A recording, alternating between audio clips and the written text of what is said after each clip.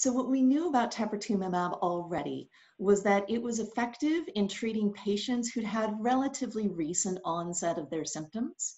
and who had fairly marked degrees of proptosis or eye bulging. The data that that were presented at the AAO meeting included a couple of things that have expanded on our understanding of the benefit that teprotumumab may bring to patients with thyroid eye disease. First, it did look at patients who had had a duration of disease that was a little bit longer, so an average of more like a year of symptoms, and showed very similar efficacy to what you saw in patients with shorter duration. This is reassuring because it means that those patients who could get benefit is a wider group than we might have thought initially.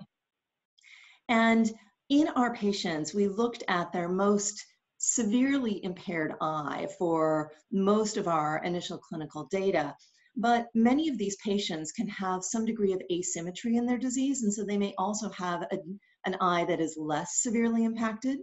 When we looked at those patients who had less severe impact in their other eye, those eyes also got substantially better. So it indicates that not only can you have a longer disease duration and still potentially get benefit from teprotumumab, but also those patients who had less severe impact could also get benefit from teprotumumab.